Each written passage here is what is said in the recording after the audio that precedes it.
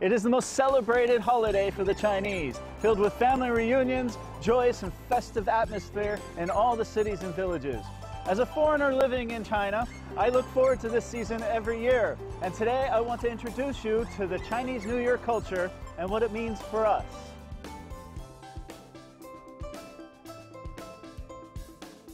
Chinese people wear the Tang costume during important holidays and celebrations, signifying joy and happiness. The Tang costume has a history of over 1,000 years, and today I've donned my own Tang costume in hopes that the festive atmosphere will rub off on me.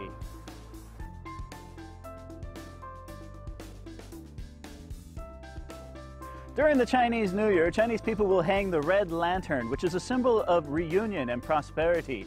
The original red lanterns came about during the Western Han Dynasty, and today they really characterize Chinese festivity. When you walk around the cities and towns, you get a sense of all the different varieties, the different shapes and sizes. Some of them have prayers written on them, other ones are decorated in a floral pattern.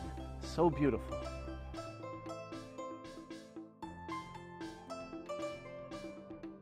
Another traditional custom during the Chinese New Year is that Chinese families will put red couplets over the doors of their homes. And I have over here a master who's going to help me get some of my own. 你好，你好，你好，帮我写幅对联。好 ，OK， 这写这幅。And I've asked him to write for me 吉祥如意, which basically means love and peace. Wow. The skill is impressive. He's very quick with the brush.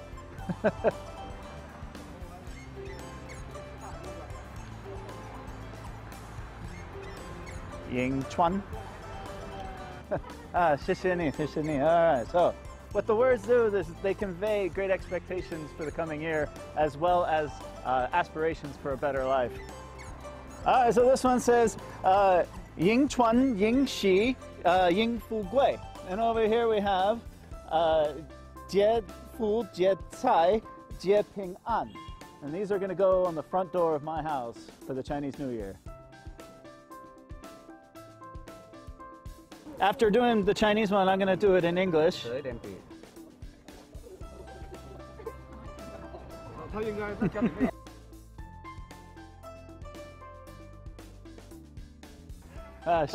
Thank you very much. All right, so the master here helped me do some English writing, of course. So we've got try next year to be the boss and work very hard, but not too late. Of course, just do it. All right.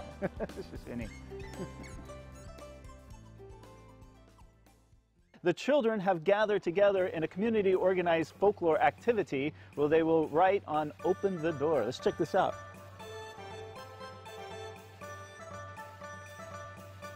So these young children here are making these printed papers. Now, I don't know what I'm doing. I've never done this before, but my friend Kathy here has agreed to show me step by step. So Kathy, how do we do this? Can you show us? Sure. First, we get a brush and put a bit of ink, but not too much. And then we slightly brush around this print. Okay. And then we put the paper on top of it, and slowly just kind of pull it sort of like pat it, or okay. And once all right, very good. That's really great. Look at that. That's pretty impressive. Yeah. Thank you, Kathy. You're welcome.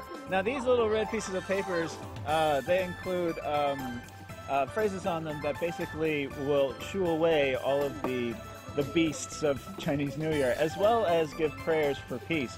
And during Chinese New Year's Eve, these young children will roam the streets and place these all over the town. And it has become a traditional custom here in the village of Shaxi. I have to do one myself. Okay, so we'll put a little bit of ink on there. Okay, I think. Kathy's a really good teacher. All right, okay, and place it on top. And then pat it a little bit. Yes. Okay. And then carefully take it off. Carefully take it off. And one's done. That one's a good one, right? I can keep this one? All right. You can keep this one.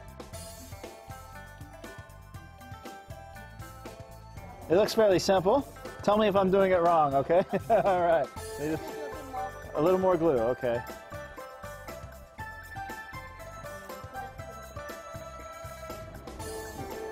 Is that right? Like that? Kathy's the expert.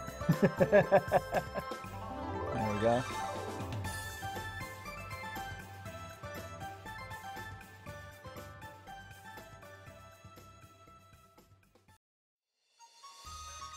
During the Spring Festival, there are many folk performances, and here in the village of Zhongshan, the Phoenix Dance and the Dragon Dance are very special. And these young folk artists will parade around the town, and they become quite the attraction, not just for the local villagers, but for tourists alike. Come, let's check this out.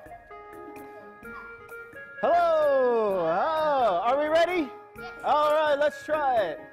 Here we go. 1, 2, 3.